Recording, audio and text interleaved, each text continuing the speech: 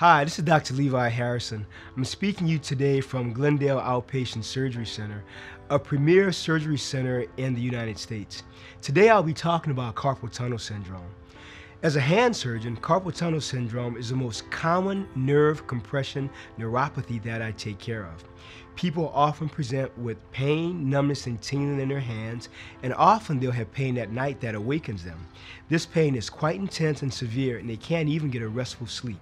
So I want to show you some exercise that can help to prevent and decrease the symptoms of carpal tunnel, and then I want to tell you about other treatment modalities. These are gliding exercises. I recommend that you do them 5 minutes a day for 2 sessions, so a total of 10 minutes a day. Very easy, very simple. So let me show you how to do them properly. So hands straight out, up and down, around and back. Up and down, around and back around. The key here is to keep your elbows straight, palms up and down, around and back. Very simple, very easy, but very, very effective. Let's also talk about other modalities that are used to treat carpal tunnel syndrome. So, if you're at work, you may want to talk to your employer about getting your workstation ergonomically balanced. That will help you tremendously with having the proper height of your desk, proper keyboard, an ergonomically balanced keyboard, mouse, or trackball. Other things that you may want to do is talk to your physician or healthcare provider about using a splint, especially at night, to simply rest your nerve and keep your hand in a position of function so that at night you don't do this.